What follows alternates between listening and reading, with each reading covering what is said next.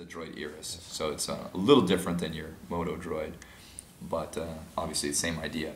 Now, the couple things you'll notice that are a little different right away is there's an Android widget you can place on the desktop, and I'll come back to it, but when I launched the icon, which here looks just a little different, but it's the same kind of S-Note, it's just a 3D version of that. Don't mind the developer code there. This is an unreleased app. Okay, so this is running our, so you'll see the station list looks very similar. Right? We have the search at the top. This one's running a free account, so you'll see there's a banner ad there for a second. But you see, it looks very similar. You know, the app is almost exactly the same. Everything looks and kind of feels the same way. You have the search and things here. You have the cache stations. Again, everything works almost exactly how I just showed you on the Blackberry, where we would go, let's see,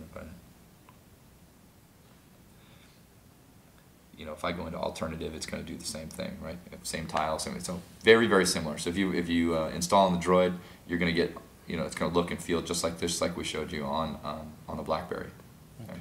And the nice thing there is that if I go back to my home screen now, let me launch a station. Let me go back. I'll just pick alternative again.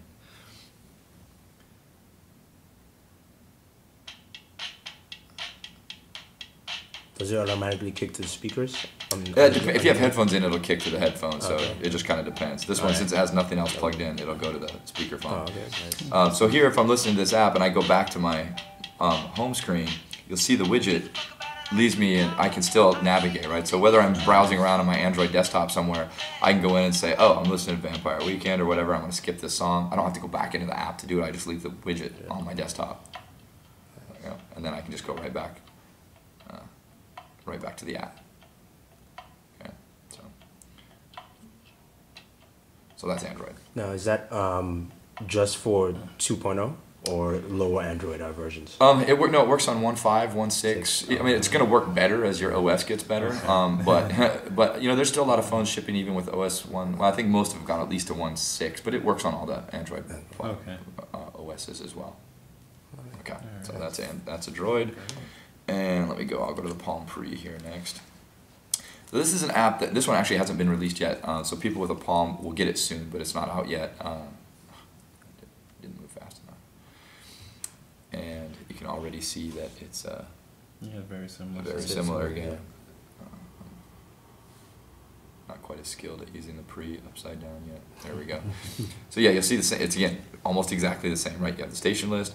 There's some nice things again with the you know, just are different from the Pre, where once you go into the you know, their OS, it's kind of similar to where the Android, where these are, you know, run in the background, and then you just step back into them.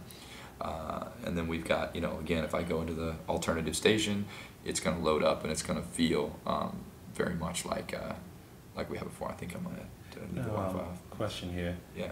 If let's say you have Slacker and you're out about and you're with a friend that doesn't have it, could you essentially download it on their phone and log into your account?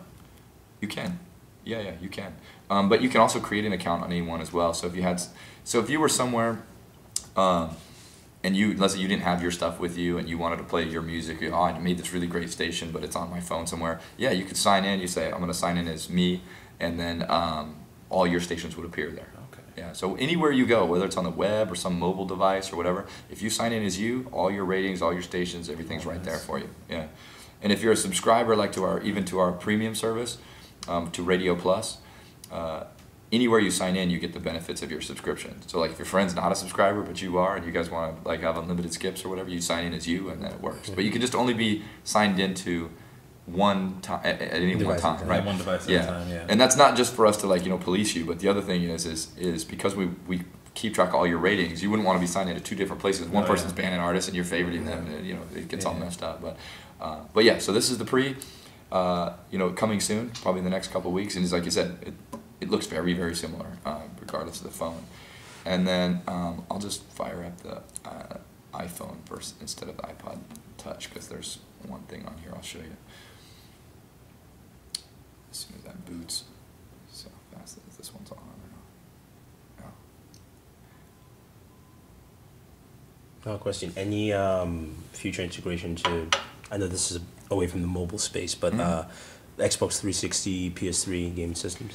Yeah, we're definitely looking closely at that. You know, we've done a lot of stuff with Sony, we're integrated into their network Blu-ray players, into the integrated Bravia televisions that have internet connectivity. We're integrated into the Sony Walkman players as well. So we're doing a lot with Sony. I would say, you know, the opportunity for like a PS3 is probably closer than the Xbox 360.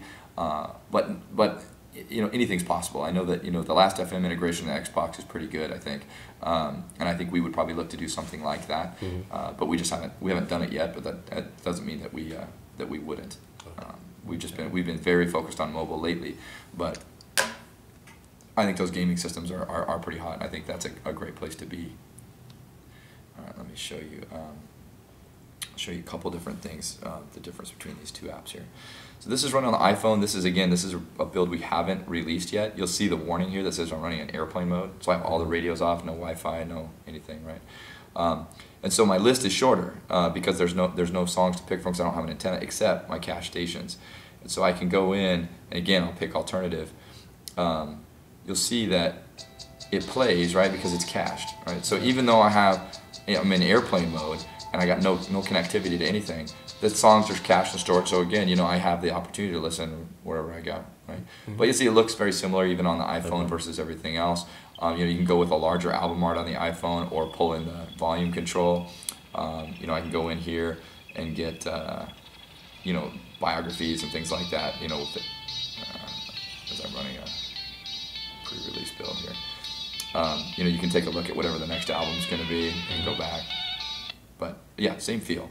And then this is, you know, when you have I'll just show you on the iPod because this is if, of course, if you have a connection, and again, the look and feel is very, very similar to what you've seen on the other apps, right? There's the alt stations, you go in and play, and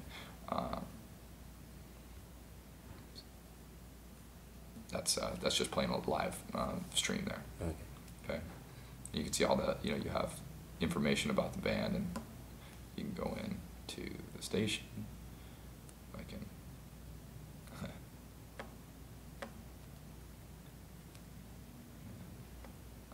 I'm not as, there we go. Wow, it's amazing how much harder it is to use things upside down.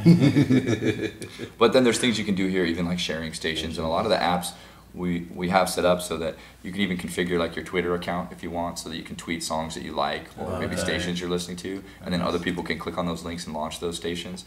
Or you could just share the station. You could even you know, SMS it or email it to somebody, and it provides a nice short link.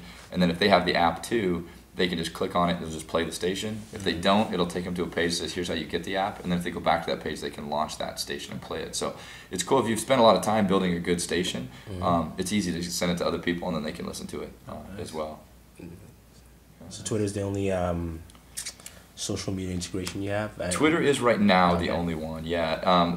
As far as automatic goes, right? We do have obviously the ability where you can generate a URL for any station, and then you can post it wherever you want. So if you had, if you want to do a Facebook update or anything, right? And say, hey, I just made this station. Here's you can check it out too, and then anybody can play it from there.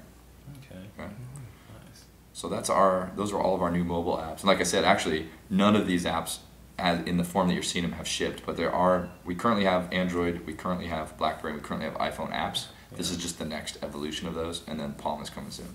Okay. Awesome. Thanks.